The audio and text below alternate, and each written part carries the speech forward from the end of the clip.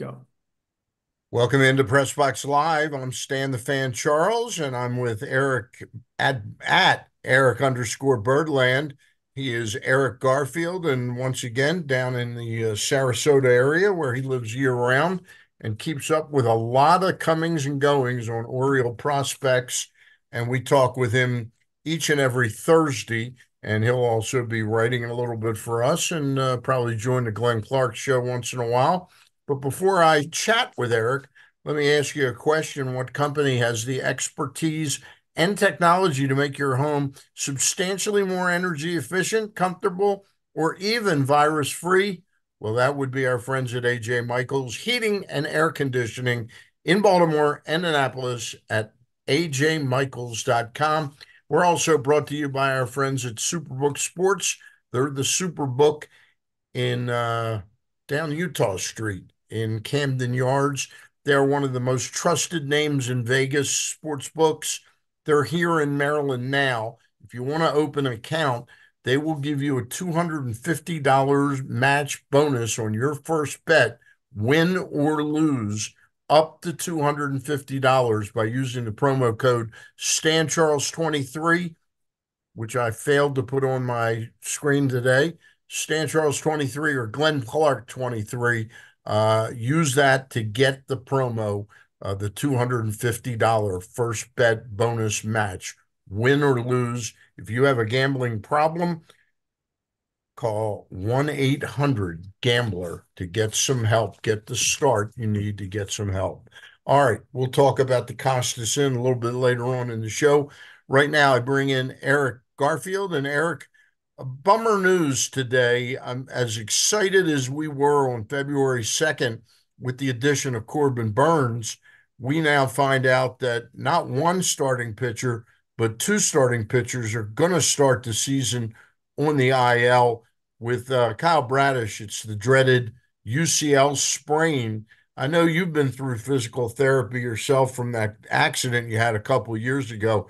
The likelihood, it seems to me, that this is going to need TJ surgery is probably about 90%, isn't it, Eric? I'd place it pretty high, unfortunately.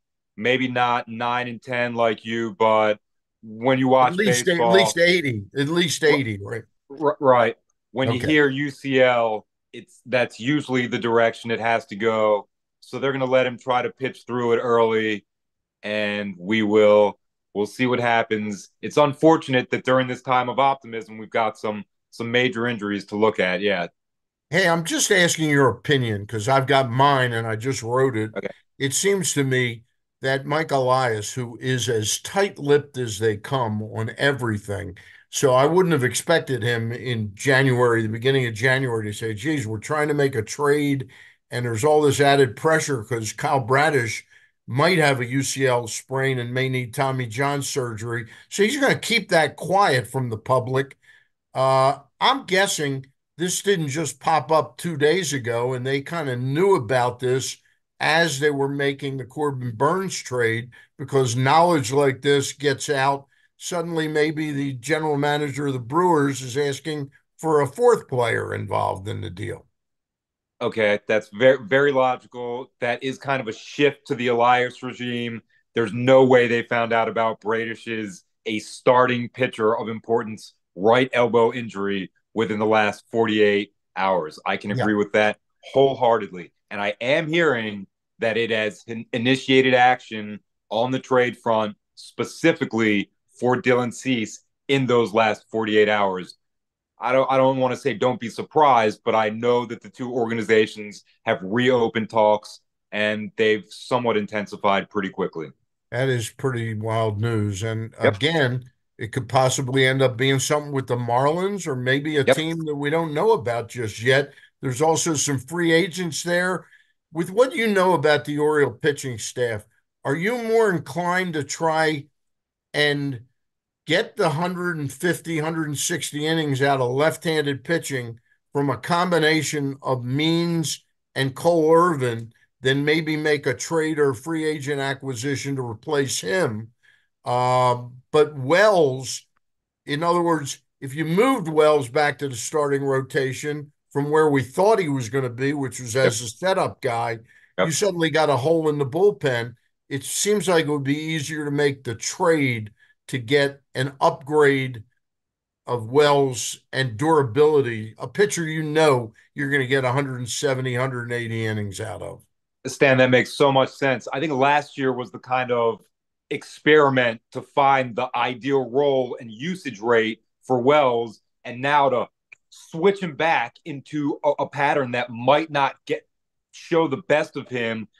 Just trade for someone else. Trade for someone that's a near all-star level performer like Cease with the years ahead of free agency to a large degree. That's why you build up the prospect capital. And even after some kind of headline type trades, the Orioles still have handfuls of guys to Yeah. trade.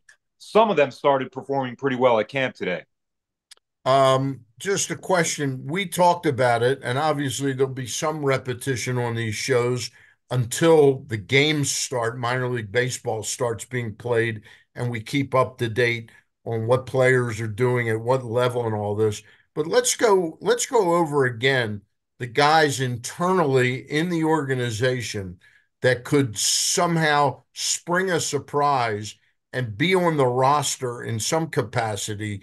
Like, let's say, for example, if Wells were still pushed over to be starter because they don't get a big trade for a Dylan Cease or a Luzardo, is Chase McDermott a guy that could possibly come up and fill a setup role?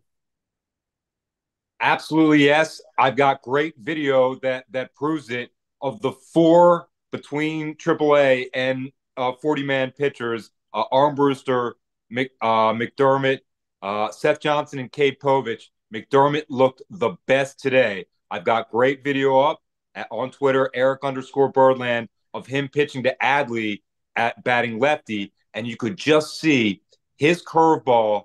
The hitter identifies it, locks in that eye level, and then it breaks. And that's been a consistent breaking ball package. I remember I watched him pitch in the Aberdeen game last year against the Pirates high A contingent in the fifth inning, throwing 97 and had up to 8 strikeouts. So he hasn't missed a beat. And of that group of four, I'm going to estimate he's the one that's most ready for a major league role, whatever it is. But Seth And Johnson is not far behind him. and in the case of McDermott, in the old days when the Orioles used to bring up young pitchers, it was not uncommon to have them start in the bullpen. I remember Sammy Stewart, who spent What a great example. most of his career in the bullpen, but when he came up, it was viewed as, hey, we'll have him start in the bullpen and get his feet wet in the majors. As it worked out, he stayed there. But somebody like Dennis Martinez or Oof. Storm Davis, they didn't necessarily immediately hit the ground as starting pitchers. You have to see how they're going to physically respond to a heavy workload against the best offensive performers on the globe. So maybe 9 outs initially, maybe 6 outs, like a swingman type of role where they don't start like they did in the minors at Norfolk. But the Orioles data team and their front office is using this time to try to find the best role for whoever they're going to utilize and have on the 40 man. I'm telling you, and I've got video to prove it. McDermott, right now, it's extremely early. We're one day in, but he's emerged of that high minors group. He's the one that looks the best right now.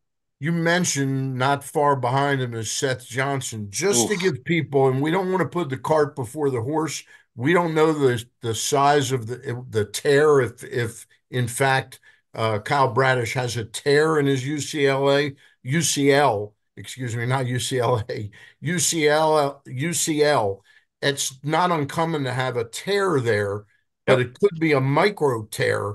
Yep. So we don't want to say this is 100% that he's going to get Tommy John surgery, but to give folks some the sense of timing on this thing, Seth Johnson had his TJ surgery like about a week after the Orioles acquired him. The Orioles knew he was doing it and knew that he was going to miss the last 2 months of 22, all of 23. And like you say, he's not far behind, but he's unlikely to start in the majors on March 27th. But Correct. you're saying by mid-May, June, he could be ready to help this pitching staff in any of a multitude of roles. A big way to tell the difference is last year he really was only doing PFPs and underhand tossing, and he had a different jersey on, regardless of what work group he was in. This year, regular jersey with his name, stirrups and cleats. So Do they that give that that baseball? in Do it, they give baseball players like a red jersey, like the backup, the quarterbacks? his was like a red penny last year. So I don't know if they were trying to make fun of him or something like that. So far from today, I haven't seen anybody dressed that way. But Johnson, I've got great video of him too. You can see his hand and the difference in where his hand goes, if it's a fastball package or breaking ball. And even when he shows it, when it's obvious, the hitters look extremely confused. So that is a beautiful sign. And yeah, by the middle of this season, if he's the best pitcher at Norfolk, well, guess what? He's coming up. And right now, he looks so much more advanced than I thought he would at this time last year. Yeah, just to Definitely be a name to fair, follow up. just to be fair to Mike Elias, we know Please. he made a bad trade last year in acquiring Jack Flaherty, who didn't He have did. anything. But to have acquired for Trey Mancini, who they at that time had no intention of re-signing, to have traded him, and now a year and couple months later have McDermott and Johnson on the precipice of helping this team. That's got to be viewed as a major plus trade, doesn't it? Yeah, yeah, absolutely. And now is the time that those players, it's great that they came to fruition and they continue to develop, but now we actually need them. And it might be involved in like a budgetary type discussion. We don't want to go sign Jordan Montgomery. We've got McDermott at a low pay rate. We've got Seth Johnson at a minimal pay rate for the next couple seasons. So if they want to go that route, at least they can. In some parts of my mind, that's not going to make up for just giving away Zach Showalter for nothing. But when you're a GM, you win some of the deals you make, you Yeah. lose some of the deals you make, and you keep rolling. The Orioles, they are a contender. He's not made any moves that's going to stop that fact. Right. And you can't treat this like fantasy baseball where you pick everybody, the smarter guys pick the pockets. You want the other team to succeed in a trade because you want them to come to the table again. If each time you pick their pocket, they're going to go, I don't want to deal with that guy, you know. Spoken like a true Um, fantasy winner. a couple other pitchers. How far behind would you rate Cade Povich and Anthony? Is it Anthony Armbruster? It is Justin Armbruster. Justin Armbruster. I don't know where I got Anthony from, but anyway, those two guys, they're more like midsummer type help if they're having good seasons. There are a lot of people who follow prospects who think that Povich, because of his left-handedness and his arsenal being relatively deep, is the Orioles' number one future arm. I don't know if I see that right now. He looked so good against Mullins today. He did not miss a spot, lefty lefty. So right then, my brain is like lefty specialist. When he gets up, lefty specialist. Armbruster looks like the same guy that he's always been, very over the top, very hard for righties to pick up. His hand does not move a lot, so his delivery and his windup are extremely consistent, if not high level athletic. So it just depends what the Orioles want to pick. Out of those two, I'd probably be inclined to say Povich ready a little bit first, but there are metrics that make a case for Armbruster as well.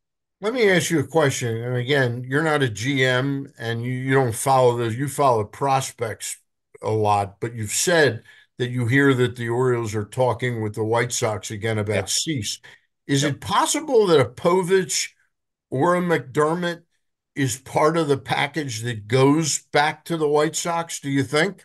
Yeah, they are not in the contender status. So what they're looking to do is, hey, what can my minor league system max out that's kind of close to being maxed out as it is? And there's a lot of people that think, yeah, Povich is skinny. but he's lefty. He's got a deep bag. This guy can throw 100+ innings in the majors right now, and that might be what the White Sox want more than a big name like a Kobe or a Basayo. Hey, they've got the asset. They might want both. Yeah. So it's going to be up to Elias and his team to balance out that giveaway and that return. Very, very fascinating. I think Eric, so. let me tell people about the Costas Inn, and then I want to circle back and ask you about a pitcher that I heard a blurb about last year, a relief Yep. pitcher at AAA. I want to talk to you about him in just a minute. But first, I want to tell you about a sure bet, the Costas Inn, located at 4100 North Point Boulevard. The phone number 410-477-1975. Incredible steamed crabs there year round. You need that phone number, 410-477-1975, to give them a call before you go there.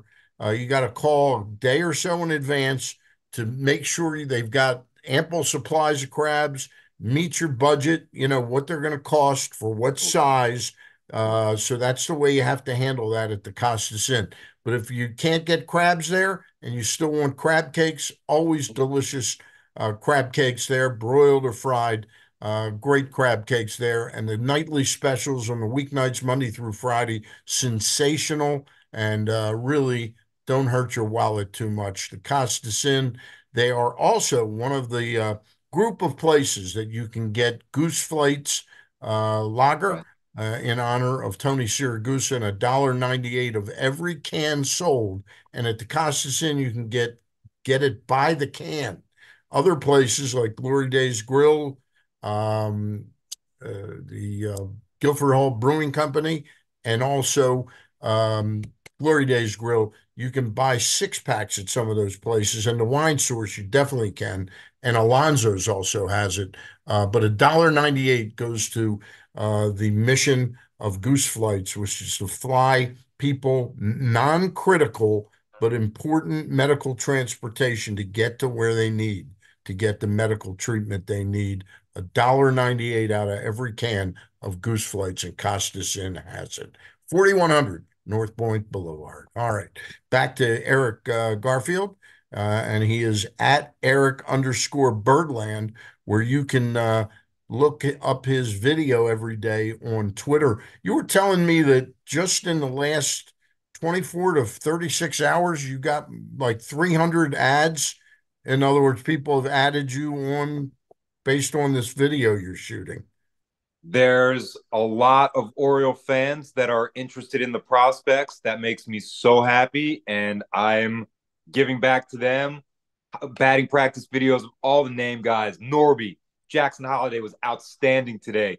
Kobe Mayo, Cowser, every single prospect that you can think of that's on the field. I had my camcorder right behind them, and the Orioles and their PR staff and their professional photography staff. There's enough room for everybody to see something. So it really, it's one of the reasons that I do this. I get the footage and I give it right to Oriole fans. If I was in Baltimore and couldn't get down here, I'd be waiting for somebody to do that. So I encourage people to check it all out. It's all free. You don't have to follow me to see it, but it's there for you, including the pictures we're talking about right now. Now, quick question.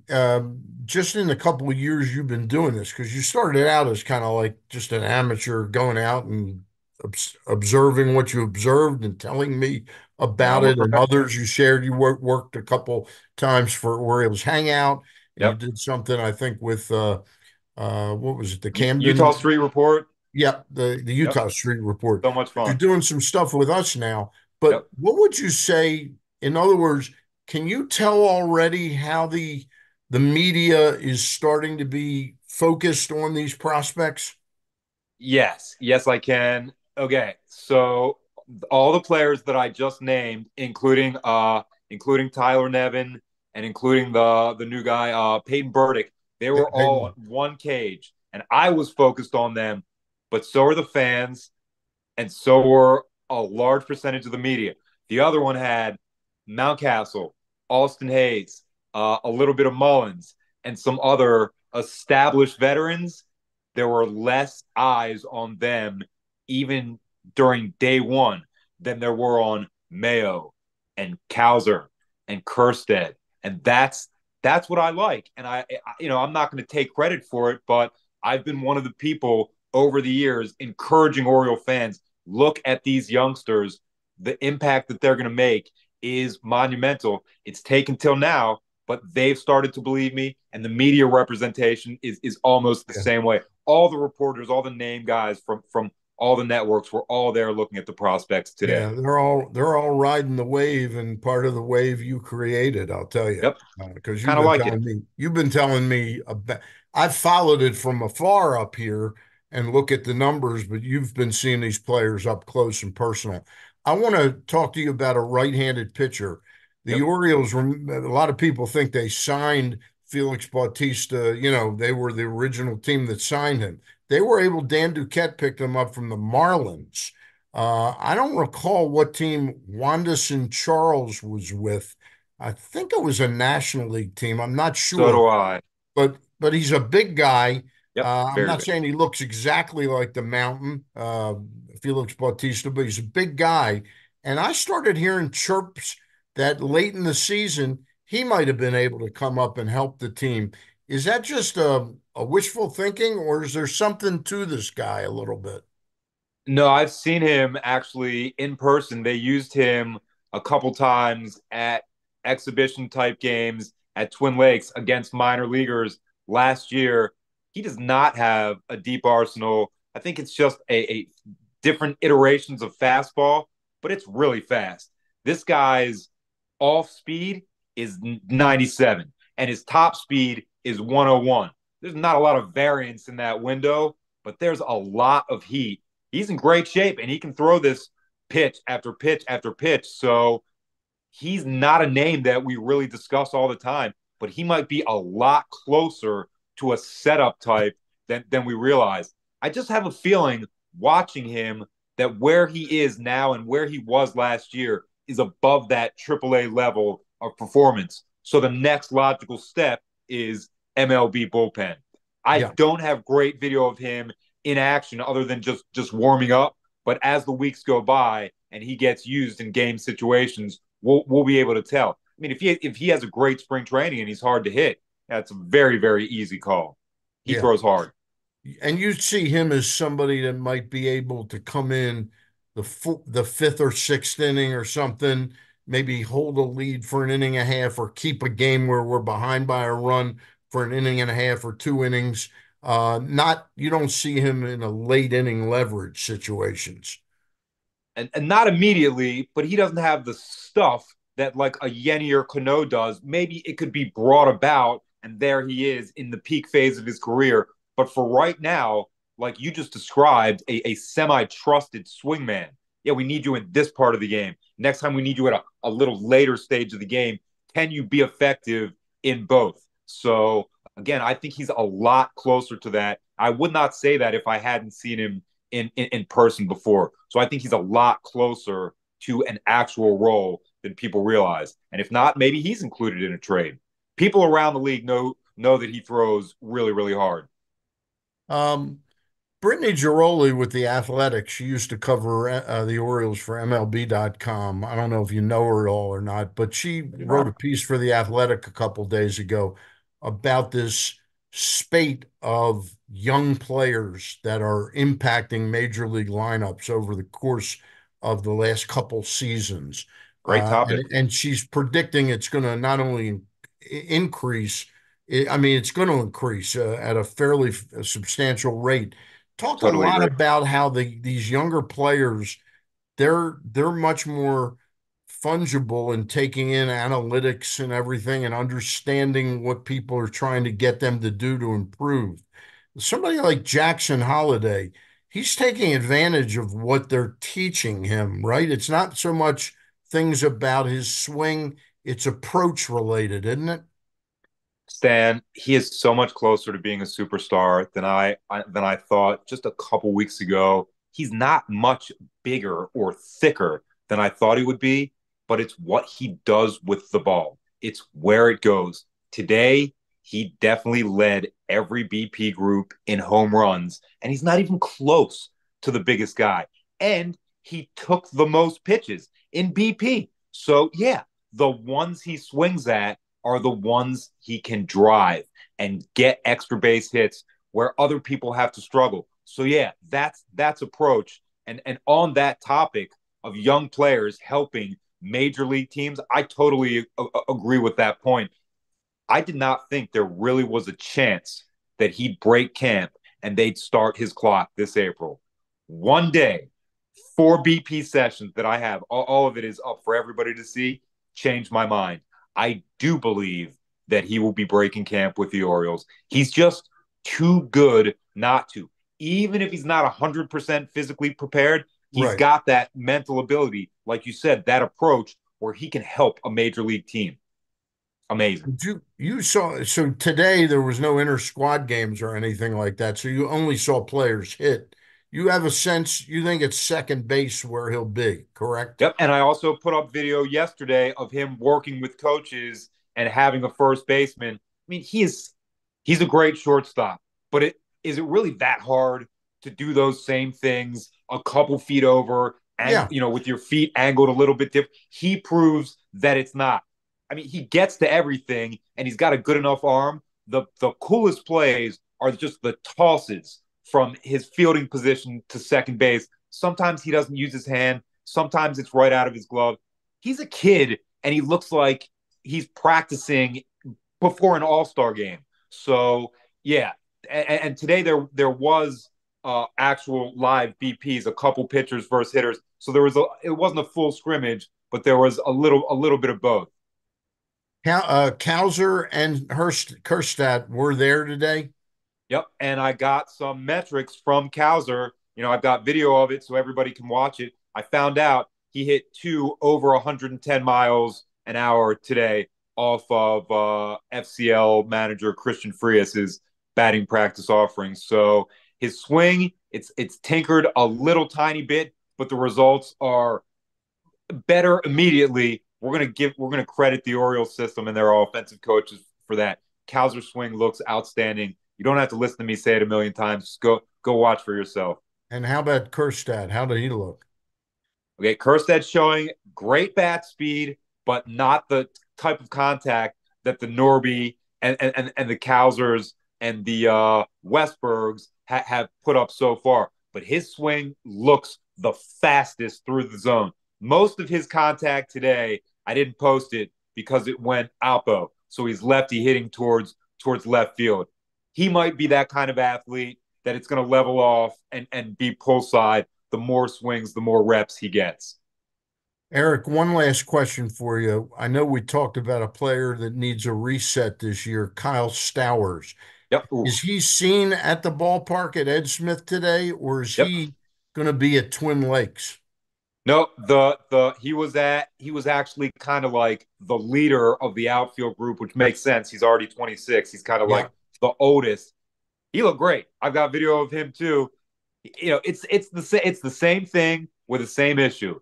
His percentage of overall contact, it just needs to stay at average. If it does, he's going to whack it. He's going to extra base hit, pull side at a fair enough rate. If he doesn't, if it's swing and miss, and that's what's piling up, then he might not be of value to the Orioles, or he might not be of value to other clubs in trade. So it's He seems 26, and we're still trying to figure it out. he seems like the comp I would say that I've seen before is a little like Jock Peterson of the Okay. now that he's going to be is he back with he's with the Diamondbacks this year. He Yep. started with the Yep. Dodgers. He's played for about five teams, but makes when he makes contact, it goes for a ride. But Stowers not enough contact yet Yep. at the major league level. All right. I think I think that's a great comparison. Jock would be best case scenario for someone like Kyle. Great. That's an excellent comparison. All right. Eric, it's great talking to you as always. I'll Thank be you. down the 5th of March, but you and I will have, I think, one more session before then next Thursday. All right. Yep, that sounds good. You can bring Costas in food to me because we don't have the same type of crab cakes in Sarasota. So if the airplane will let you, I promise I'll eat them when you get here. The airplane would let me, my budget wouldn't let me. So, Okay. but maybe I can work something out. All right. Okay. Again, that's Eric Garfield. He is Eric at Eric underscore Birdland. That's his X account, formerly Twitter. He's with us each and every week on PressBoxOnline.com with me. Again, we've been brought to you by AJ Michaels Heating and Air Conditioning, SuperbookSports.com. Again, with their $250 first bet bonus match, win or lose, if you start an account with superbooksports.com. And also, we've been brought to you by the aforementioned Costason with great, great crab cakes. That's it for today. I'll be back with Luke and Ross on Monday, and then Eric next Thursday. And I'll be in with I'll be in with Glenn Clark on Friday. That's it for now. Thanks, guys. Bye.